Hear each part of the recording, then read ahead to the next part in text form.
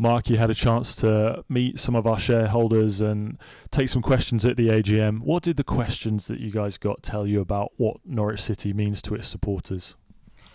Well, a number of things. And actually, this is my second AGM. I attended one last year, just weeks into first investing. What comes across most pointedly is the passion and the interest. And it's really interesting to sit up on that stage and see a cross-section of the community.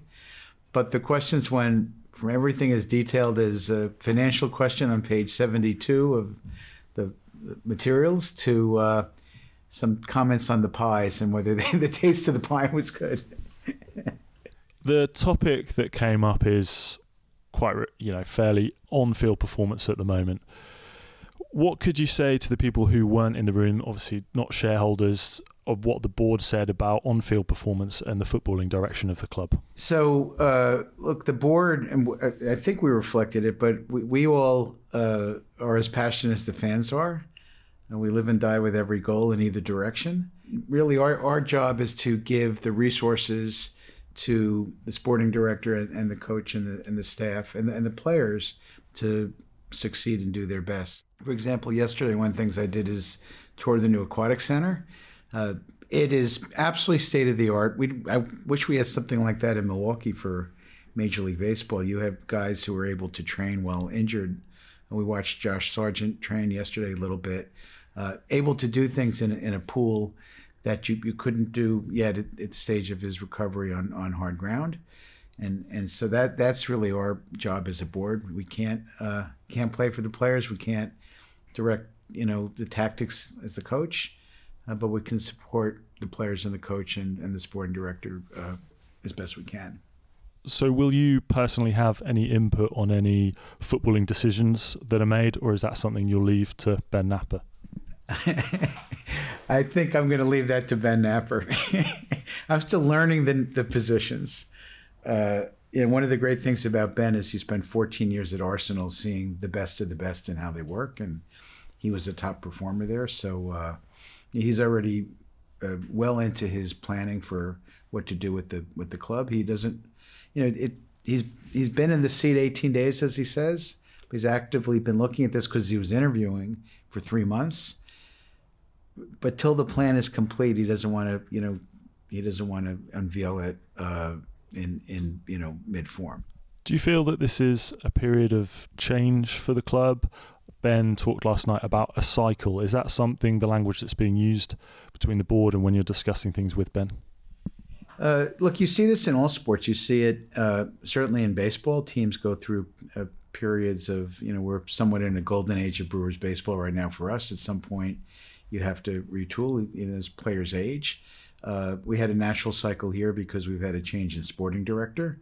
And you've had a real run of success. It doesn't feel that way now because, we're on what is for us harder times. There's a lot of teams that would like to be comfortably in the middle of the championship table. That's not our goal.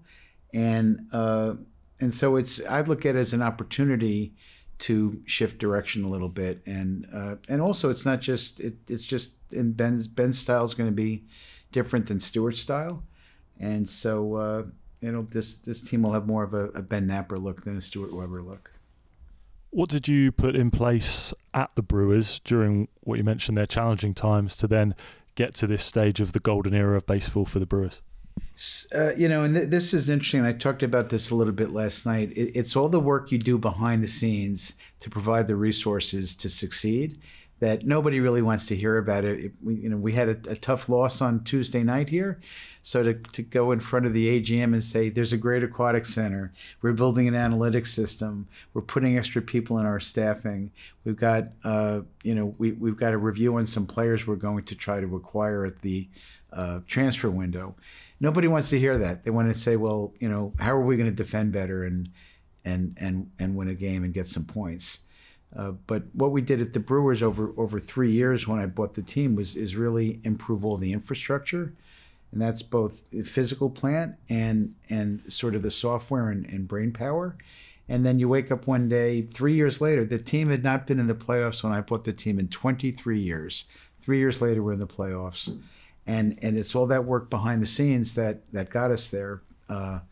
And I can tell you this group here across the board at Norwich is absolutely as hardworking as the folks are across the board. Coaches, players, a number of players training yesterday on their off day. Ben and his staff, Zoe and her staff, they're working around the clock, and it's an impressive work ethic. I believe I've heard both you and Ben talk about the importance of data and analytics in decision making. Is that something that is going to be a theme for Norwich City moving forward? Yeah, and in fact, so Stuart started it, and it's not that dissimilar from what we saw in Milwaukee. Stuart put some of this paradigm in. We've got 4 analytics people here, and he started looking at objective data. Your eyes can deceive you. You can watch a game and think something good happened, and you realize maybe it was just luck. And if you look at enough performances and look at them objectively and with the same standard, you can sometimes see a different result. It's especially important for player recruitment and for player sale. And that was really Ben's expertise at Arsenal. And so you'll probably see, and he talked about this last night, he's going to have more of a player trading model. I think we had one already, but I think with Ben, maybe even more so. What can you tell us about, obviously Ben's been here 18 days, but what can you tell us about your working relationships with Ben, your fellow board members and other members of the executive team? So I feel like I've known Ben, longer than that because through the interview process, I interviewed him at 2 separate interviews with him and a separate phone conversation with him. And he and I have been texting each other while he was in his period before joining. So our interaction has been more robust than just these 18 days. In fact, these 18 days, at least in terms of my interaction, trying to give him some space. My position at the club is I'm a director. So I'm somewhat twice removed, right? You've got the executives on the ground, and then you have the other directors who've been here many years. Delia and Michael, 28 years. I've been here 14 months.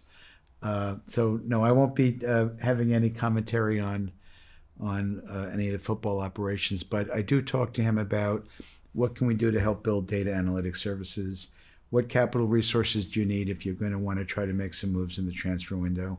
We're just talking in his office before I came up here, and whether it's favorable or not to own clubs in other jurisdictions to feed players here. So that's where we can help. We've also looked at what else we can do to build the training. The training grounds are extraordinary, but we look at how we can continue to improve them. So that's my interactions more in that nature than who's going to play center back. There were a couple of questions last night about the debt level at the club. Perhaps you could provide some context around that debt figure. And then you also spoke about your experience with Crescent Capital of financing projects. Perhaps you could give us some of the insight that you shared with the AGM last night. Sure. There was a question about my background last night. And Crescent I founded with the partners 32 years ago, and we had third-party investors, insurance companies, actually, about $300 million, which not only was a lot of money then, it's still a lot of money. We now built that over 32 years to $42 billion. And so finance is something I'm very comfortable with. Fundraising, I'm very comfortable with. Structuring things, very comfortable with. So there's a lot of commentary on the debt level here. It's very different. Is there more debt now than when we invested? Yes, but that's our investment. It's in the nature of debt, but it's really our investment. And in fact, even though there's more debt, there's less risk because we've taken all the third-party debt out. So it really is more a reflection of a financial arrangement between our group and Delia and Michael and a structure. And that structure allows us to have equal ownership. And I think that's very favorable because it's complete alignment of economic interests.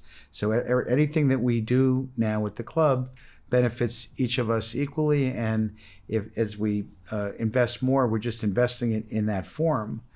But importantly, we're not getting cash interest payments. We're not calling any loans. Whereas when you have a third-party lender, if you have a mortgage on your house, you got to pay interest to the bank. And if you don't pay interest and pay the loan down, they take your house away. Nobody's taking this team away. There's not any interest payments. And we in our group are here to support the team and to make things, continue to improve things. And finally, I've heard you talk about the emotion of sport and connection. In your 14 months, how is your connection to this football club already developed? This you wondered from afar what this was all about. Just go to any. We were in Watford the other night. The emotion of the crowd, and you could feel the emotion. In fact, as things shifted, unfortunately, against us. When we scored the first couple of goals, the emotion our little section was high. The crowd was silent.